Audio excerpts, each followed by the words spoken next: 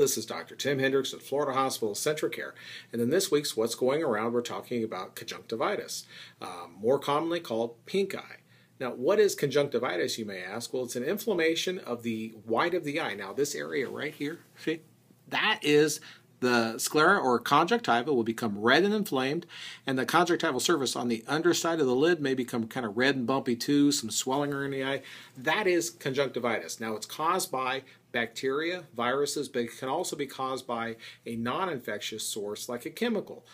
Fumes, chemical splashes, etc. will inflame the eye, and the most common thing we see is chlorine causing this inflammation from kids swimming in pools, adults swimming in pools, and the chlorine levels are too high. They become inflamed. It looks like they have an infection. They come in the Centra Care. We tell them, look, just stay out of the pool for a few days and it'll clear up. But it can be hard to tell. Still, viruses and bacteria are transmitted, and there are certain viruses that can even persist in pool water. So you just don't know. Best thing to do is to talk to a Centra Care doctor.